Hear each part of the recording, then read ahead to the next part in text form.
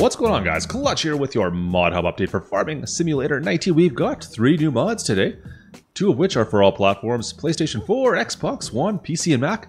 One of them is only for PC and Mac. We'll go through that in a second. We also have 3 new updates, so 3 mods have been updated. So we'll look at those quickly as well. So guys, let's dive into this and look at the new mods.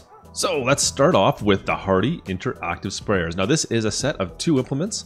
One is a mounted sprayer, the other is a pull behind trailer style sprayer. Now you're going to get a 35,000, 115,000, 24 meters, I believe it's 36 meters for your spread on this one. The big difference obviously is price on these. You're only at 35,000 for the mounted one. The pull behind is 115,000, so a little more expensive. As for options, the only real option you're getting on these is colors. Now that being said, there's quite a few. It's quite a big option. You can see over here we've gone with the red and yellow, which looks kind of cool. But more so, look at the blue, a blue and black. Something totally different. You don't get those colors. So yeah, totally customizable as far as colors go. And you get an option for rim. There is no other options, however, as far as changing tank sizes or anything along those lines. They are all the same there. So that there, guys, is the Hardi interactive sprayers. And next up, something a little bit different, the service pickup pack. Now once again, this is a Lizard pickup truck. It is really a standard Lizard pickup truck. It has all the options you would expect there. This one does have a beacon on the front, and it does have some rear lights. They all work just fine. But I mean, this is a standard Lizard truck as you'd expect. However, it does have one other option, and this is a totally separate purchase point, and that is the fuel tank back here. So this fuel tank is purchased separately. You'll find it in the miscellaneous section of your store. It's 3,500 bucks. It holds 1,100 liters of fuel. Now, the interesting thing about this, let's just place this back in the back of our truck here. Let's see if we can get it nice and close to the back without dropping it in. Just leave that there. Hopefully that stays. Awesome. Now, once it's kind of in the back, we should, if I bring up the menu, there we go. We are getting an option to install this tank into our truck. So much like any trailer, we hit whatever button it is that correlates to that on our controller. And now we have a tank that's permanently installed in the back of the truck. That's kind of cool. It's different. So it gives you an option to do that. Once again, you can disengage that and it comes out. And you can remove it if you like, place it on your farm, put it back in the back of your truck, and you're good to go. It's nice because you don't need to actually strap it down.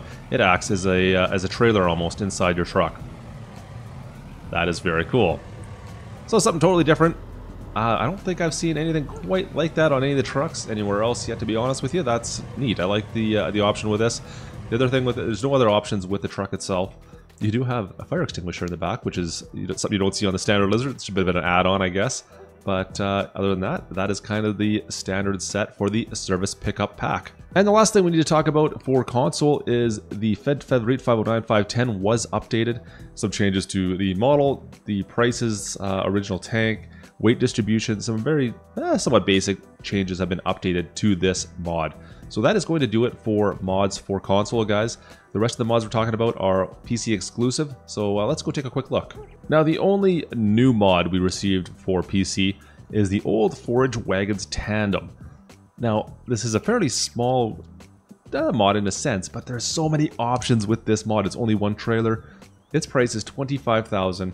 It has a capacity of 24,500 liters, needs 60 horsepower, and works at 15 kilometers per hour. I was going to say 60, that seems way too high. Anyways, so not a lot to talk about as far as that, but there's so many options with these wagons that you kind of need to look at it in the store. So this is technically the exact same wagon, but I mean, you can see right here, not even looking at the colors, there's quite a few changes as far as the top piece goes.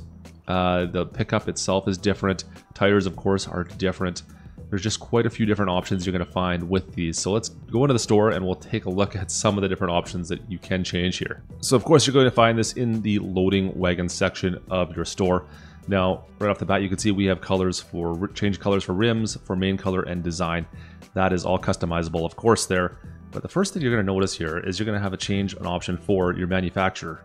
Now, Krone, there's a couple different options there. I mean, only 4. Claas, of course, as well. Dutz. I mean, I think there's 10 different company options you have for this. So there's quite a few options there, as you can see. Design pickup plate, you can see we can change that to a couple of different options. only 5, no 6. Let's go down to the bottom here. Wheel options. Not quite as many options, but still quite a few options here. I think we got 5 options between your wheels. Kind of crazy. Your roller pickup options, you have a couple different options here. 4 options, and that's just changing the front pickup. Keep on moving down into grids. I think that is up on top here. There we go. So once again, you can change your color options on this a little bit. Equipment options. What does this change? Oh, this is the top piece. There we go. So we have 4 different options, 6, 7, 7 different options up here on how we want the top piece to look.